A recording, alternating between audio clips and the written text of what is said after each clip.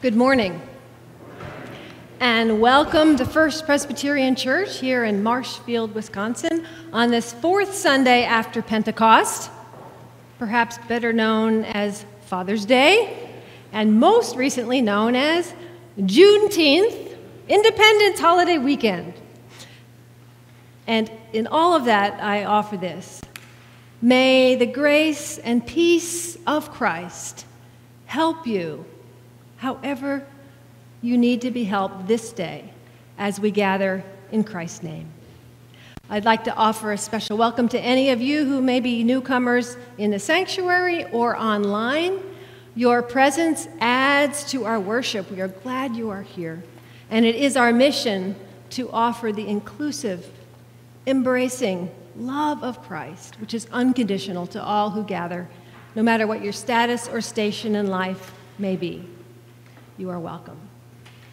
Now, a couple of announcements. Yes, I meant to also say, if you are new and you haven't yet, we'd love for you to fill out our green visitor card and put it in the offering plate when it gets passed later in the service. The flowers here in our sanctuary are a gift from the memorial service we had for Margie Fornefelt on Friday at Hanson Schilling Funeral Home. As I mentioned at her service, Margie was a member here at FPC for 81 years. She joined our church in 1939. And one program note, we will be singing all 4 stanzas of our first hymn, Make Me a Channel of Your Peace. Just keep singing and you'll see why. that is necessary. And on that note, I invite you to stand as you are able as we prepare for our call to worship led by Jerry Toyama, our lector today.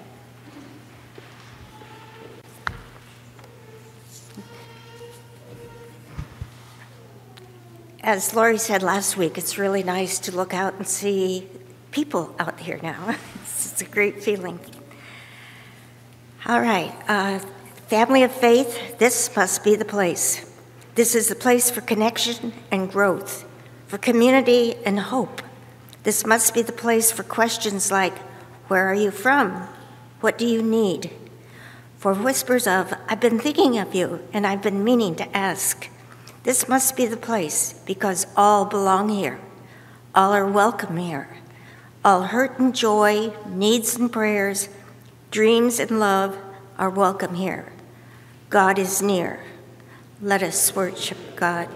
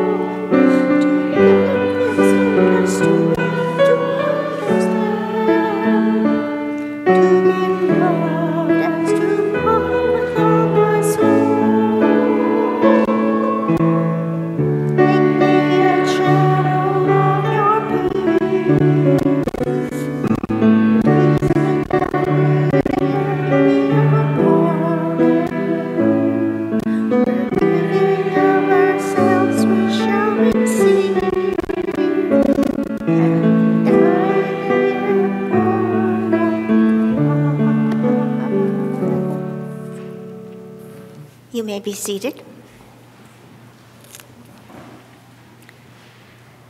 Hear the call to confession. How many of you have ever had a bad day and found someone offering you unsolicited advice?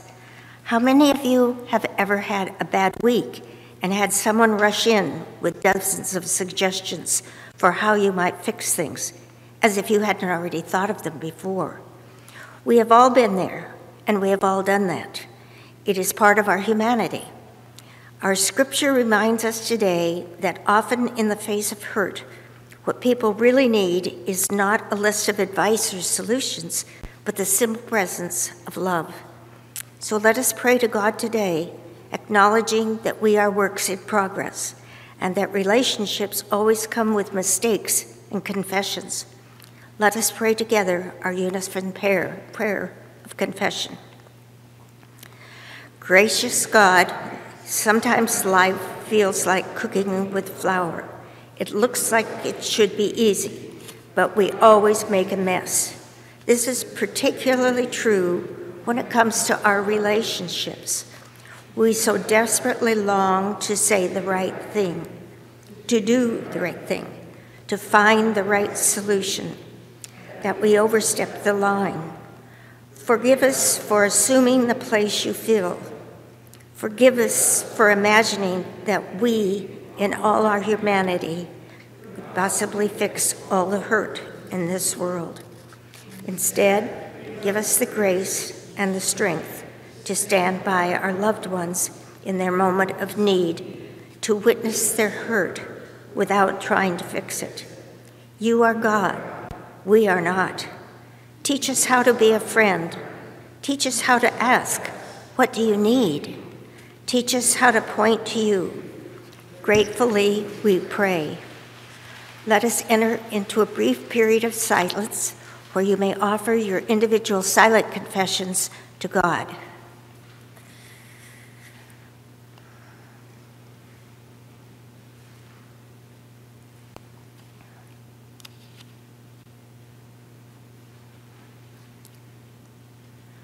Lord, hear our prayer and change our lives until we illustrate the grace of the God who makes all things new.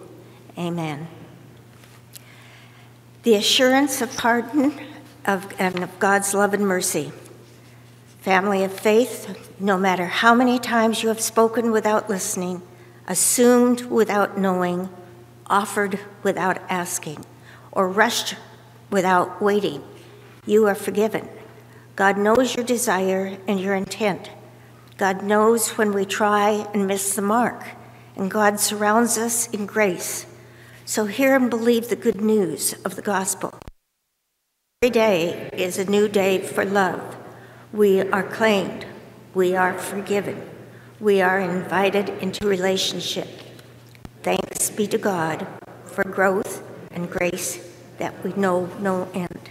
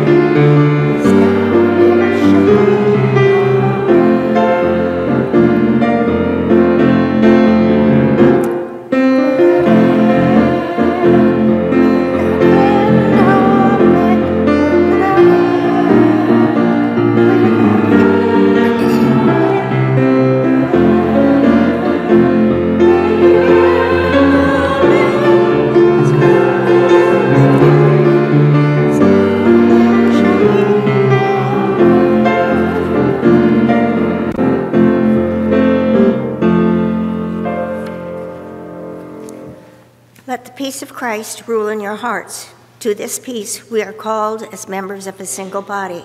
The peace of Christ be with you, and also with you. Let us share the peace of Christ with those around us. A wave, a fist bump, a handshake, or an accepted hug. These are all heavenly forms of passing the peace.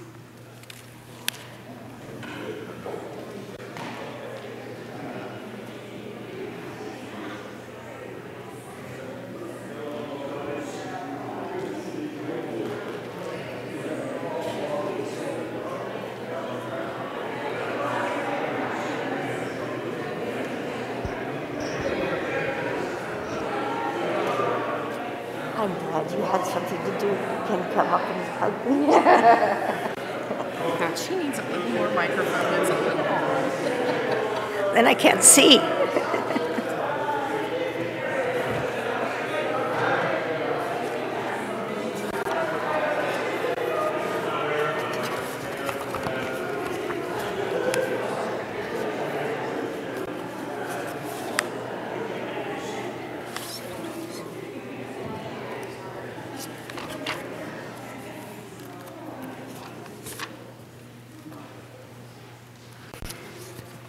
You got to.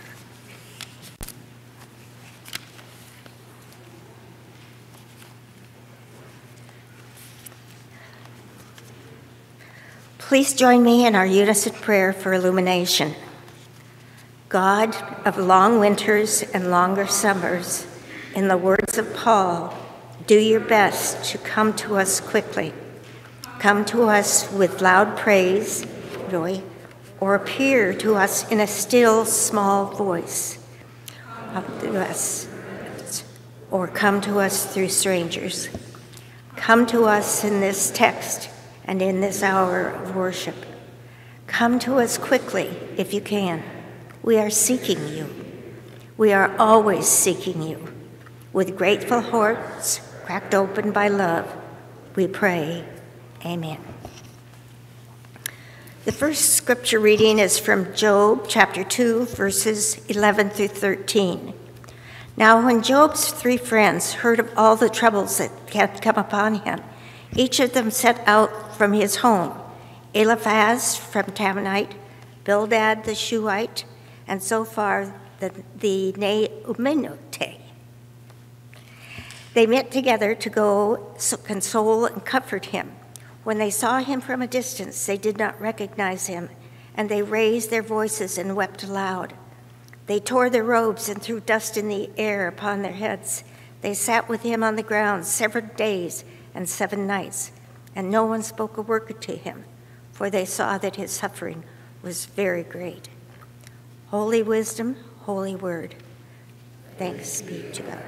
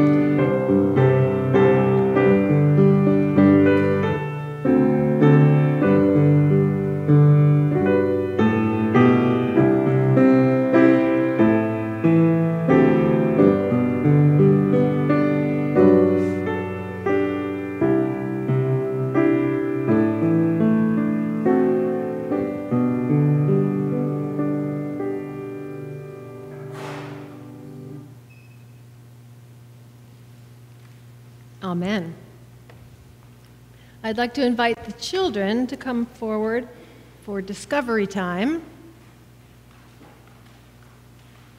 And they actually have a special little skit to start us off today. So let me give this one to Emmett. And this one, I'm going to start over here. Get your flower. To Peyton.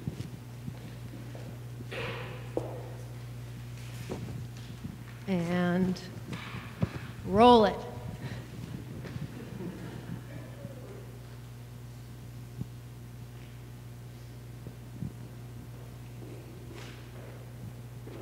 I brought you flowers, Emmett. I bet this cheers you up. Thanks, Peyton.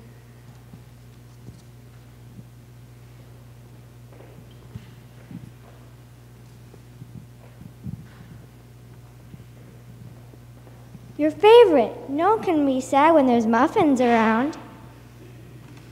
Sure, thanks.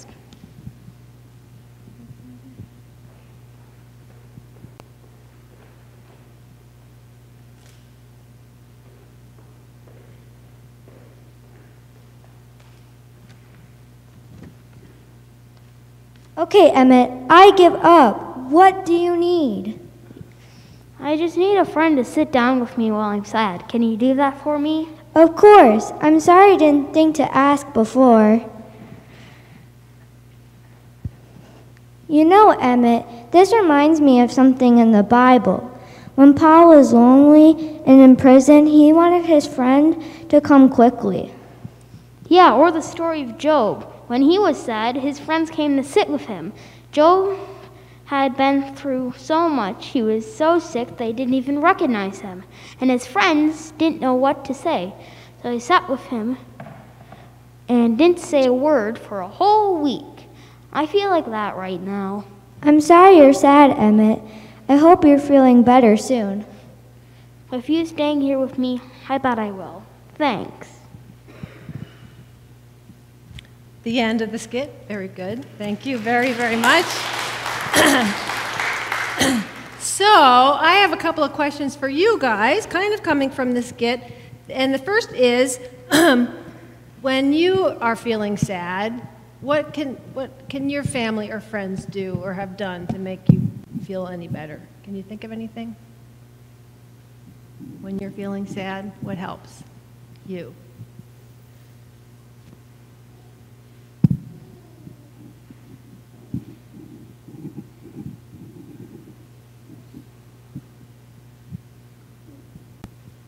It's kind of hard to say, isn't it? That's what we're learning about today. Is there anything that you can think of to do for someone else when you see that they're feeling sad, like let's say your best friend or maybe somebody in your family? Is there something that you can do? Ask what's wrong. Ask what's wrong? Yeah, ask them what's wrong. Any ideas, Peyton? Ask if they want to do something fun. That's a good idea, too. The thing that I think maybe we realize if we think about it is that everybody needs something a little different, right? And sometimes one person needs something different depending on what's going on. One thing never always helps. As much as we may like muffins, a muffin is not always the answer. Well, thank you very much for giving us this skit and helping us to think about what these scriptures are calling us to consider today. And we're going to close with this prayer. You can repeat each phrase after me. Dear God, Dear God, thank you for friends that help us, Thank thank you for friends that help us, even when that help is just being with us. even when that help is just being with us. Help us Help us to remember to ask others to remember to ask others what they need. what they need. Amen. Amen. Thank you very much. I needed you to help me with the skit, so thanks for that. You're welcome. And if you have offering for the blessing box, you can put that in there, and then Carmen will take you to an undisclosed place for Sunday school. Thank you. Here, you can give me the mic. Thanks.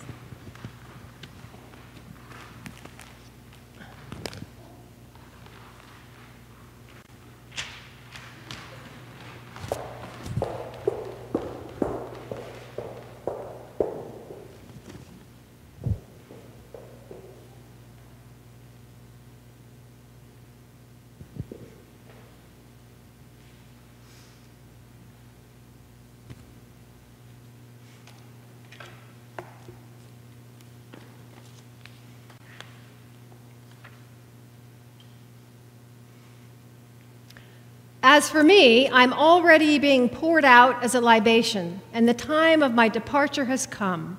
I have fought the good fight. I have finished the race. I have kept the faith. I'm guessing that you may have heard that scripture before.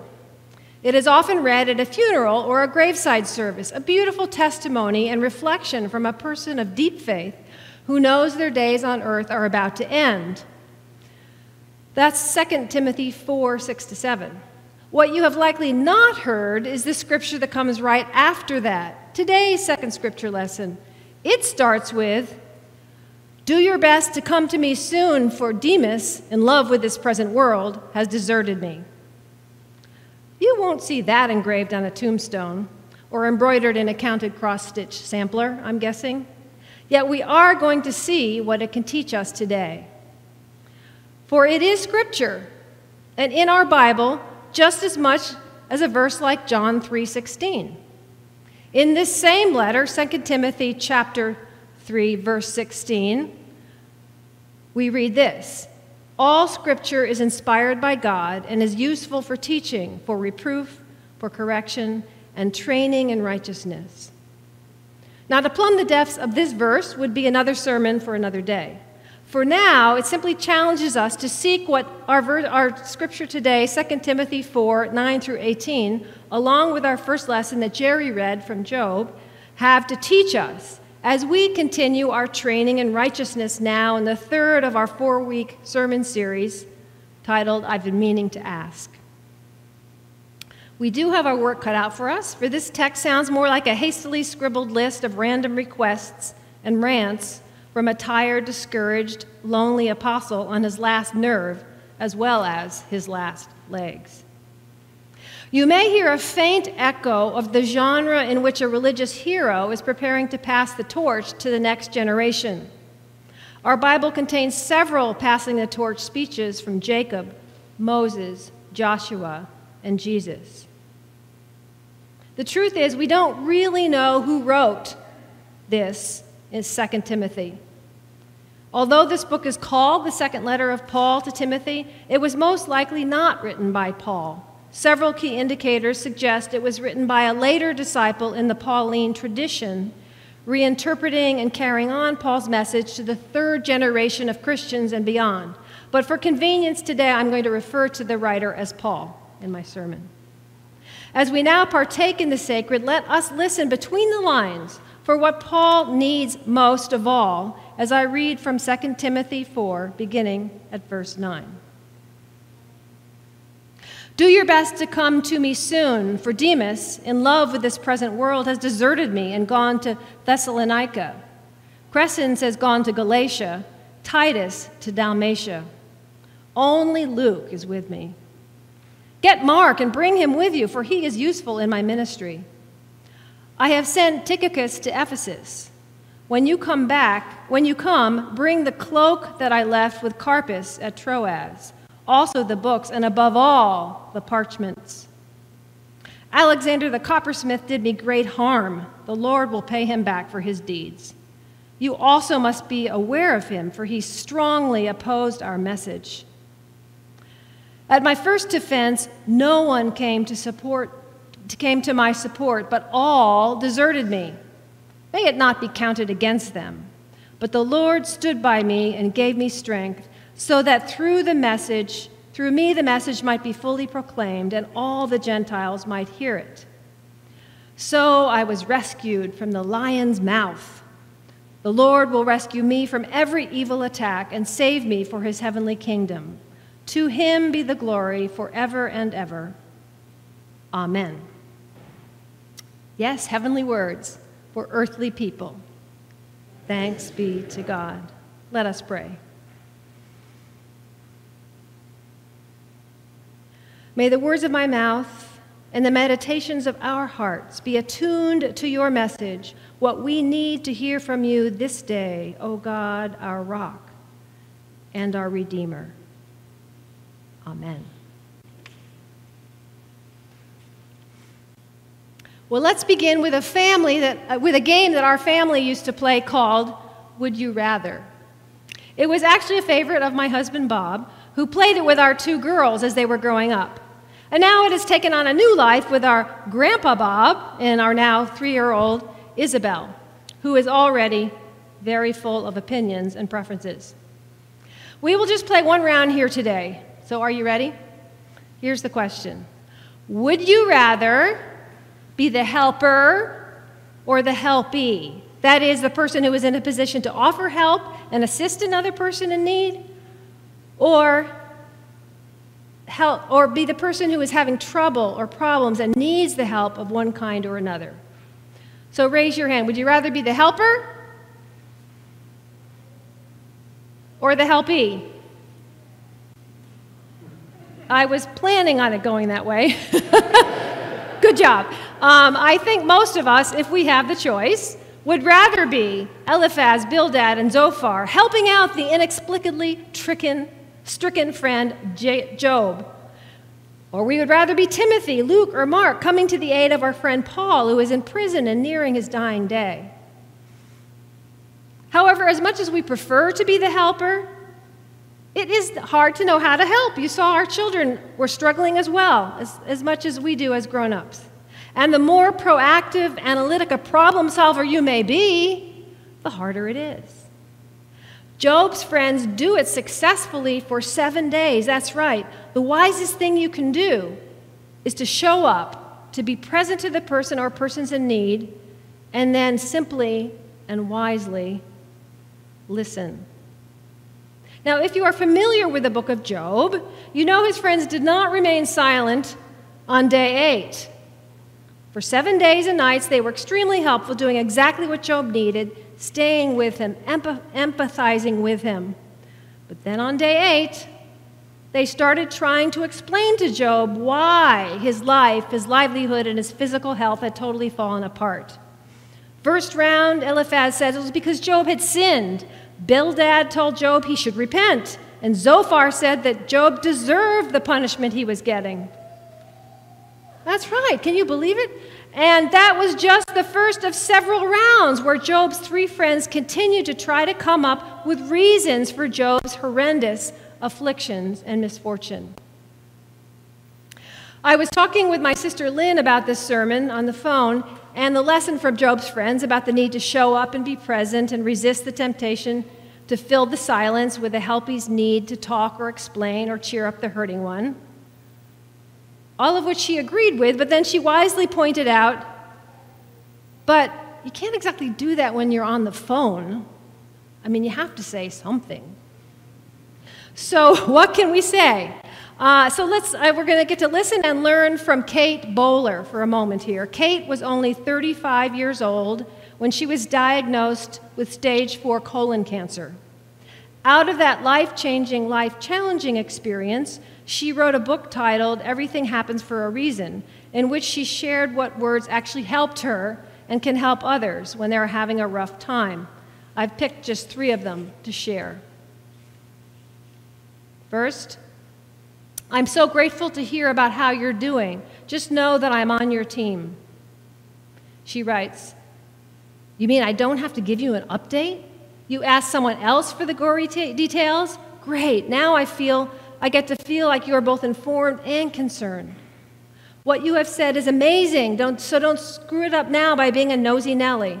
Ask a question about any other aspect of my life. That's the first one. Second thing to say, oh, my friend, that sounds so hard. Perhaps the weirdest thing about having something awful happen is the fact that no one wants to hear about it. People tend to want to hear the summary, but they don't usually want to hear it from you, and that it was awful. So just simmer down, let your friend talk for a bit. Be willing to stare down the ugliness and sadness. Life is absurdly hard, and pretending it isn't is exhausting. Her final one is our lesson from Job. One word: silence. She writes, the truth is that no one knows what to say. It's awkward. Pain is awkward. Tragedy is awkward. People's weird, suffering bodies are awkward. But take the advice of one man who wrote to me with his policy, which I have rephrased for the pulpit, which goes like this: show up and keep your trap shut. You figure it out. This teaching applies not only to grown-ups dealing with cancer, but also to teen hurts and issues as well. Anyone who has raised a child knows that meeting the needs of a teenage son or daughter is a moving target. Rarely are teens as explicit as Paul was in his letter to Timothy about what they need. Author Tim O'Brien, best known for his book, The Things They Carried, wrote a story in his most recent work titled Dad's Maybe Book about a revelatory moment when he was trying to help his 14-year-old son, Timmy, which he titled Getting Cut, and it goes like this. At 5 feet 10 inches, he now looks down on me with the eyes of a grown man. He values things I never valued. He is confident in ways that I am not. Without saying so, he wants me to back off, to stop asking questions about his homework, to stop monitoring his computer time, to stop telling him when to go to bed each night, and to stop offering amateurish basketball tips. In a sense, I suppose, he wants me to stop being a father. And so, 2 days ago, Timmy was cut from his high school's basketball team. It hurt him, yes, but he stayed quiet. He didn't moan, he didn't complain, he blamed no one. He handled failure with a grace amounting to a controlled and elegant beauty. "Are you okay?" I asked many times. In a flatly inexpressive voice, many times, he said, "I'm fine." Did he cry? I don't know. Did he feel defeated? Did his faith in the power of perseverance collapse? Did he scream at the ceiling? I don't know, maybe briefly. "Are you okay?" I kept asking every day, and every day he said, "Fine." But he wasn't fine. His bedroom stayed more firmly closed than ever. He was silent at meals. He did his homework, shot baskets alone in the backyard, and plodded again with mulish, stone-faced resignation. He wasn't fine, and he still isn't. 6 more days have passed. Timmy's silence remains impenetrable. So this morning when I asked how he was doing, he said, "I probably wasn't good enough, but I don't want to talk about it." "Not even a little?" "No," he said. "Okay," I told him, "but I'm here to listen." "Thanks," he said. Another week and a half go by. I asked Timmy if he wanted to watch a Celtic Cavaliers game. He shook his head and walked away, but a half hour later, he joined me on the couch, gave me a kiss, and said, "There's nothing I can do except keep trying to get better. I won't stop, Dad." "Okay," I said. "I love you," he said. To receive unbidden the words "I love you" from a 14-year-old boy makes getting cut seem a weirdly desirable outcome, a thing to be prized. Am I wrong, I wonder, to suppose that fathers everywhere crave what I crave, which is not a basketball excellence, not aggressiveness, not speed, not skill, not physical virtuosity, but just a gentle kiss out of nowhere, a quiet "I love you" out of a tight-lipped teenage blue.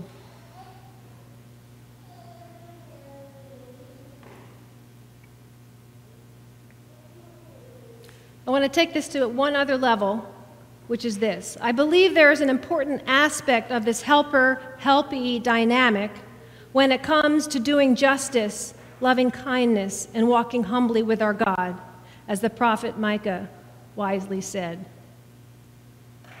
For whether it is white, American, well-meaning Christian missionaries imposing our idea of what another culture really needs without asking them, or if it is white privilege that insists on telling people of color what they need, God is calling us to stop and listen. Let those who are experiencing injustice tell us what they need, even when it's hard to hear, especially then. And so in that spirit, I will let Opal Lee have the final words in my sermon today. Opal Lee is a 94-year-old activist and lifelong Texan who has been campaigning to make June 19th a national holiday for years. She experienced a hate crime at age 12 in Fort Worth, Texas, where a mob of 500 white supremacists set fire to her home and vandalized it. The structure was destroyed and no arrests were made. Experiencing that crime at her young age pushed Opal into a life of teaching, activism, and eventually campaigning to get Juneteenth named a national holiday.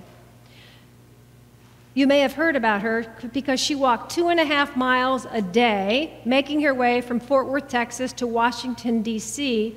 to symbolize the 2.5 years that Black Texans were made to wait between Abraham Lincoln's Emancipation Proclamation on January 1st, 1863, abolishing slavery, and the day that the message arrived in Galveston, where Black people were still enslaved 2.5 years later on June 19th, 1865. So what did she need? Here is what she says. to make people aware that none of us are free until we're all free, and we aren't free yet.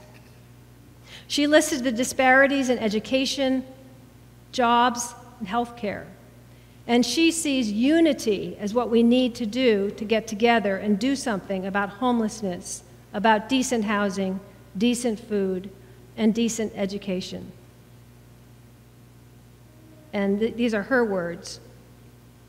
If we could just love one another, if you could just get past the color of my skin and love me like you do that boy next door to you.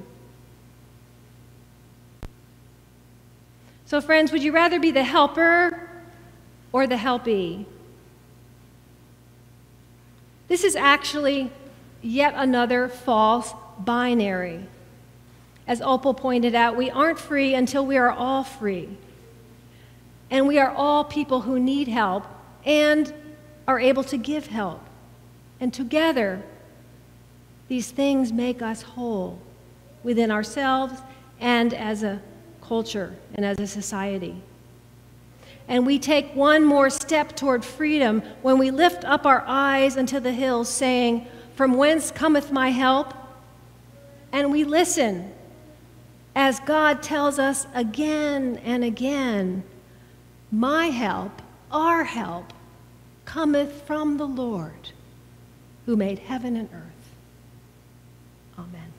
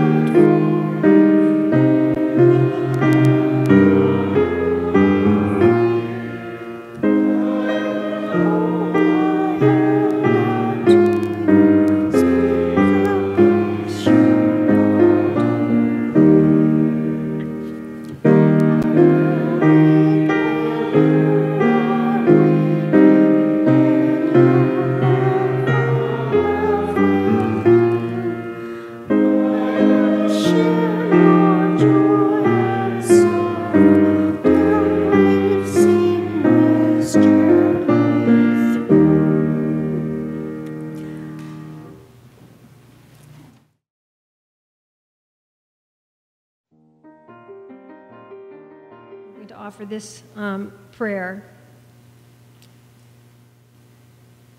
a Father's Day prayer.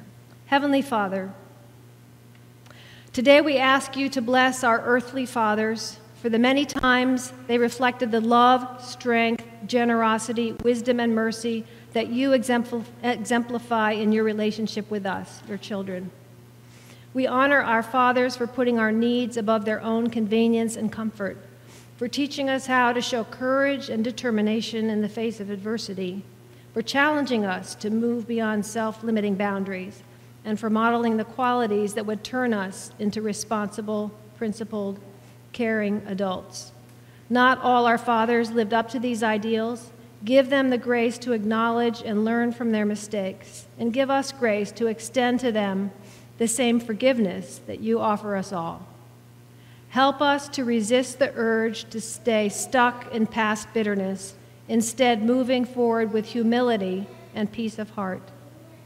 We ask your blessing on those people who served as father figures in our lives when our biological fathers weren't able to do so. May the love and selflessness they showed us be returned to them in all their relationships, and help them to know that their influence has changed us for the better. Give new and future fathers the guidance they need to raise happy and holy children, grounded in a love for God and other people, and remind these fathers about treating their spouses with dignity, compassion, and respect as one of the greatest gifts that they can give their children. We give thanks for our fathers who have passed into the next life, have been welcomed into your loving embrace, and that our family will one day be reunited in your heavenly kingdom. We offer this prayer that I have spoken out loud and all those in our hearts in the name of Jesus, who taught us to pray, saying, Our Father, who art in heaven, hallowed be thy name. Thy kingdom come, thy will be done on earth as it is in heaven. Give us this day our daily bread, and forgive us our debts as we forgive our debtors. And lead us not into temptation, but deliver us from evil. For thine is the kingdom, and the power, and the glory forever. Amen.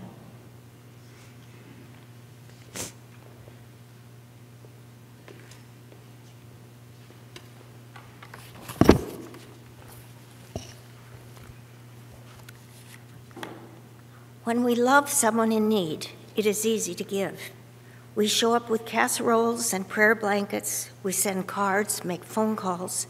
We don't think twice about it, because when we love someone in need, it is easy to give. In worship, when we give to the offering, what we are also declaring is that not just those we love are worthy of our gifts, but God is worthy of our gifts, and strangers whom we have never met are worthy of our gifts. In worship, when we give to the offering, we are declaring that all of creation deserves love and care, which is a radical notion in this hurting world. So today, as a way to practice being in relationship and drawing closer to one another, I invite you to give to the mission and ministry of this church. For when we love, it is easy to give.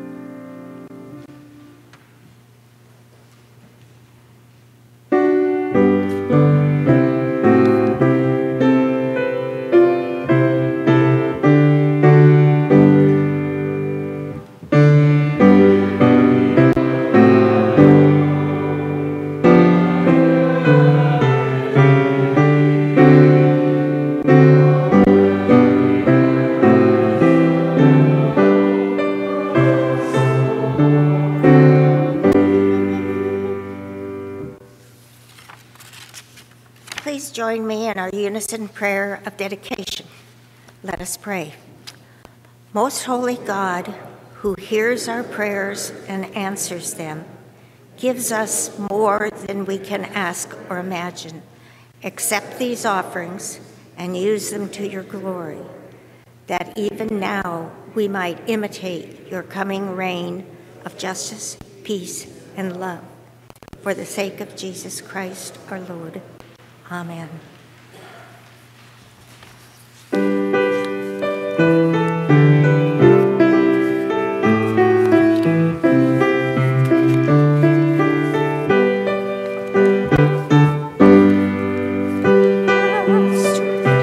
Richard.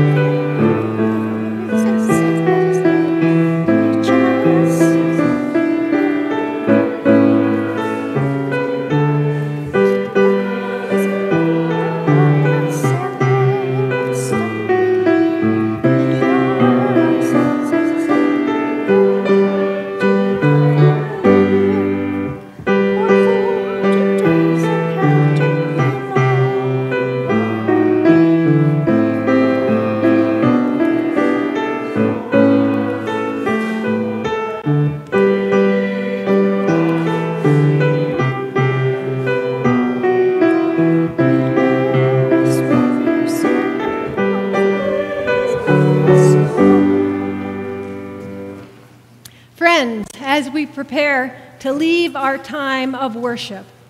May God grant you the curiosity to counter assumptions, the vulnerability to befriend, the bravery to speak your truth, the wisdom to listen, and the resilience to choose love, even when it's hard. Being aware, stay aware of the Holy Spirit always, always by your side. And now, in the name of God, who is love, go in peace.